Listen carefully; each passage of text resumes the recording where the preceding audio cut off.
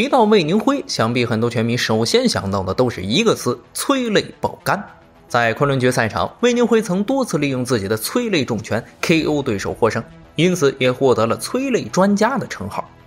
魏宁辉在所处级别中身高臂展并不突出，然而他的拳法却兼有准度和重度，他势大力沉的怪力低扫更是著名。在65公斤上下级别中，魏宁辉在中国拳手中完全可以称得上是超级重炮手。在昆仑决1的比赛时，魏宁辉碰上播求侄子苏信，为了捧红这个侄子，播求可是煞费苦心，先是选择了规则开放昆仑决，因为这样对泰拳王更有利。其次，比赛又是在泰国打，在自家门口的便利有多少，大家也是懂的。比赛一开始，魏宁辉就一脚将苏信砍倒在地，足以看出他的低扫力度有多大。魏宁辉不偏科，不仅腿法强劲，拳法同样很烂，因此他2拳加1脚的紧密进攻，打得苏信完全没有招架之力，并且魏宁辉能灵活躲开苏信的重拳，而苏信却一次次被魏宁辉砍倒。比这个苏信要矮一些啊，苏信身高1.70米啊，魏宁辉是1.68米嘛，但是看起来更粗壮一点。对，他力量大。魏宁辉其实也有很多泰拳很好的一些成绩，所以他是完全可以跟泰拳选手对抗的。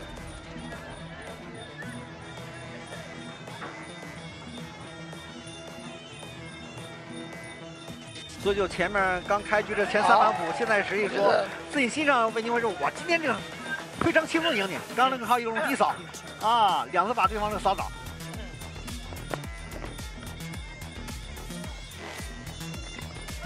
今天这个魏宁辉打得非常的自信，非常自信。这期比赛，因为这个纯泰式的比赛嘛，可以利用一些带摔动作啊。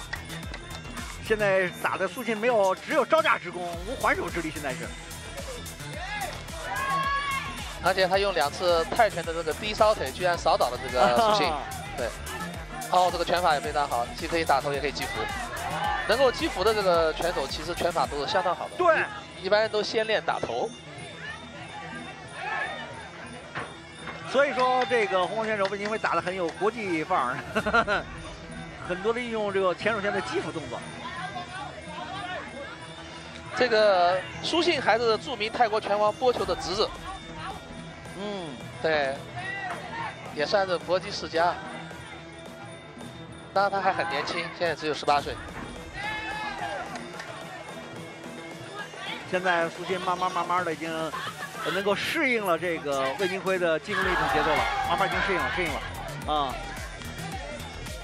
这是一个泰式飞膝。这个泰国的格斗在全世界都享有盛誉，这各种流派都以打败泰拳为荣。这个出拳了，连续出拳嘛，因为这泰拳规则。哎呀！我觉得魏宁辉好像太松了点，刚才这个，其实拿到腿以后应该快速连击，打得太松了点，我觉得。现在看，现在这个苏信慢慢这个把实力又打过来了，这个风向转了。这个放松是可以的，但是呢，太松懈是有问题的。风向转的这种原因就是现在苏信加强了他的后扫腿的进攻力量。第2回合一开始几乎是电光火石之间，魏宁辉直接一拳就将苏信打翻在地，苏信全身瘫软，裁判为了保护运动员终止了这场比赛。播求看到如此恨铁不成钢的侄子，脸都黑了，愤然离场。天时地利人和，还输得这么狼狈，看来名震拳台的叔叔也扶不起这个阿斗啊。你可能会说，是不是魏宁辉碰到的对手太菜了，才显得他赢得如此轻松？那么就来看看魏宁辉和波兰世界冠军托马兹·马克夫斯基的这场比赛。托马斯职业战绩为73胜7负28次 KO， 曾经在 WKN、MPC 等多个世界级搏击赛事中豪取金腰带。在宣传片介绍时可以看到，托马斯的金腰带摆满了整个擂台，这样的对手总弱不了了吧？一上场，波兰老将的勾踢的确让魏宁辉有些猝不及防，但他很快就调整了过来。波兰老将这个勾踢势大力沉，非常精准。中段的扫踢还颜色。魏宁辉是曾经在3亚战当中的 KO 了搏击鬼才 Dennis，但在上场比赛是惜败给了可以说是神级的世界级泰拳鬼才级大师勒德斯拉。魏宁辉的中段扫踢非常的重，而且魏宁辉呢非常的重，而且魏宁辉的中近距离的拳连接性呢非常的强。非常有穿透力。没错，就是这么迅速，不到40秒，魏宁辉的恐怖催泪拳就打得对手单膝跪地。这一拳直接疼得托马斯根本就起不来，他在其余起不来中苦苦挣扎，眼中都冒着些许泪花。魏宁辉再次证明了自己，他做到了，他轻松地 KO 了波兰老将托马斯。昆仑决21时，魏宁辉碰上了丹尼斯。丹尼斯曾一拳 KO 过康恩，并且在昆仑决擂台上从无败绩。面对这样的强者，魏宁辉没有丝毫畏惧，稍一吹响，丹尼斯就直接给了一脚下马威。魏宁辉也同样不甘示弱的砸中了丹尼斯的颈部。这一场比赛火药味很重，两个人的力量都十分恐怖，动作也是干脆利落，引得场上尖叫不断。这一回合是打得异常精彩，收发自如，他非常灵活，他会打出很多不同的动作，但力量都非常大。他不仅能打站立，关键他还能打地面，还能打 MMA 比赛，这技术非常全面。今天的这个比赛是泰拳比赛，跟前面自由搏击不同，是可以用手的。我们可以欣赏一下这个泰拳的比赛。你看，这个丹尼斯这个摆拳的力量，这不高，爆发力非常好。对，哟，你看他的左右摆拳，哟呵。魏宁辉要小心了，因为现在是丹尼斯比他快了一拍。他主要靠地道和左右的摆拳，他并不是说我靠你的这直拳打，不是的，他个儿低啊，是吧？我身高比魏宁辉低，我要靠我摆拳能才能上你头，我打拳打过不着你。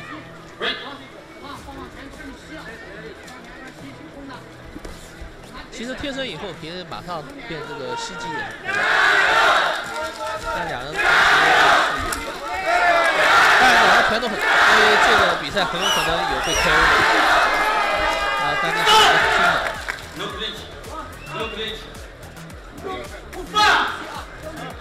现在啊，这个魏宁辉有意识的要用你的这个对前草或者是前蹬控制对方，别让他尽量的冲进来。他个儿低，他就靠这种摆拳。漂亮！横空的这个飞踹，漂亮！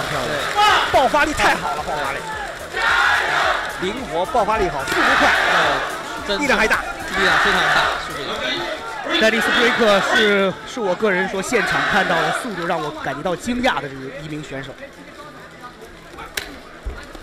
漂亮反击，但他唯一所欠缺的是缺乏一个连击，这是一个所欠缺的。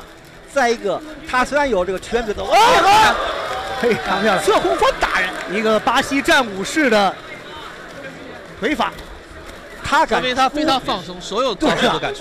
他认为他这场比赛，他认为我能赢，他敢出这个动作。在第一回合啊，他敢这样表现自己。你看，丹尼斯刚才就来了一拳，刚才这个左手的摆拳，魏宁辉的摆拳也很重。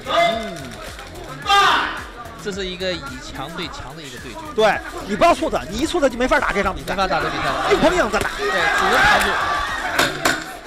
但扛住也挺困难的，拳太重。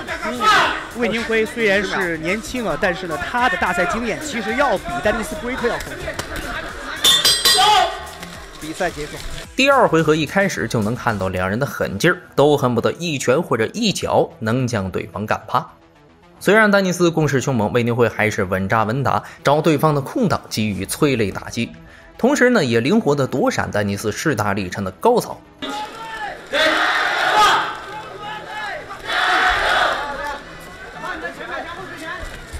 这地道漂亮，对，地道加前摆，你就在这样的个硬拼。膝撞漂亮啊，这撞对，但双方没有打出走，其实这是泰式比赛，可以用走。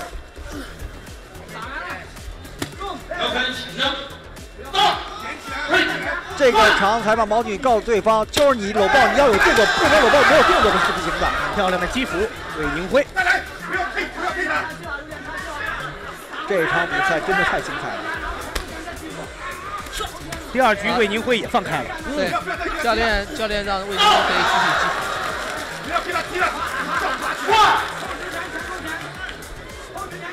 服。魏宁辉今天丹尼斯太小瞧魏宁辉的催泪绝技，同时也打得太心急。魏宁辉抽刃时机，几个连续的组合拳直击丹尼斯肋部，丹尼斯疼得当场跪地。打不打 KO？ 教练指导也非常到位，这个非常到位，因为他在广步投。但顽强的他依然站了起来。已经中了魏宁辉的绝招，再撑下去也是强弩之末。